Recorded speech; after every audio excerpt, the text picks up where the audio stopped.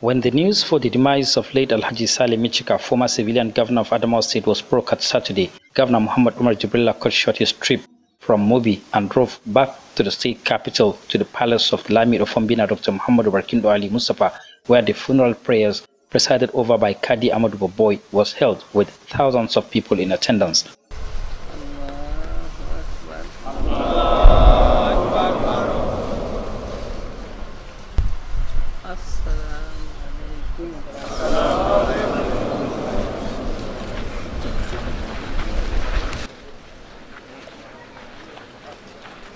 Shortly after, Governor Jibrilla extended condolences to the entire people of the state through the Lamido, where his deputy, Martin Babale, secretary to the federal government boss Mustafa, former deputy governor Saadu MC Tahir, emir of Mobi Abubakar Isa Amadu, the Grand Kadi were among early callers on the monarch.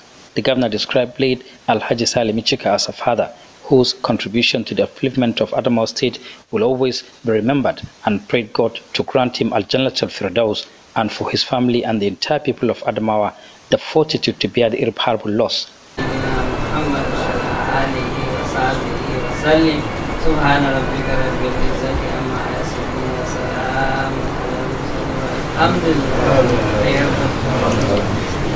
Born in 1941 in Michika, the late former governor served the state from 2nd January 1992 to November 17, 1993, under the then ruling National Republican Convention.